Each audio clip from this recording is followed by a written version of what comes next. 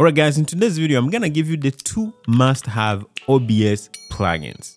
No matter what you do with OBS, these 2 plugins are very important to have. So let's get into it. Actually, if you can see my OBS, we have this plugin. The first one is called Aitum Multistream, and the second one is called Aitum Vertical. Those 2 plugins made by one person. Basically, this one is gonna allow you to stream in vertical mode. So if you want to stream to Instagram, TikTok, or YouTube Shorts, okay, and you can set up everything in here and be able to go live. You can see everything's in vertical. Now, the other one is Aitum Multistream. This is going to allow you to multi-stream to multiple destinations: YouTube, Instagram, Facebook, any platform that you want. As you can see, if I go here to it and then I click add a new output, as you can see, I can stream to Twitch, YouTube, TikTok, Facebook, Trovo, whatever, even custom RTMP, and including Kick. So this is gonna allow you to do that, and to set it up is super easy. And obviously, to get access to those plugins, all you need to do is you go to aitum.tv and you're gonna go down here where it's gonna show you the 2 plugins, and this is where you can download it. See, this is where you can download the Aitum Multistream.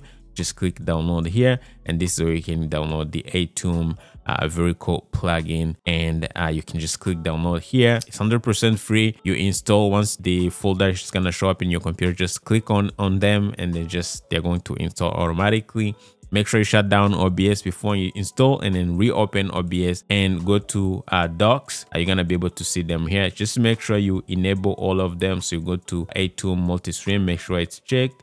Vertical, make sure it's checked, and then vertical sources and vertical scenes, make sure everything's checked. And you can dock them basically anywhere you want in OBS. For me, I like to have them here.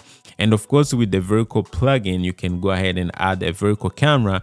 If you didn't want to, you can go ahead and actually add the normal camera that you have. So basically, if I hit the plus sign here under source, and then I can add a scene, and that would be a scene from my horizontal stream kind of thing. So basically, I can actually add it to a different scene. So let's say scene number 2.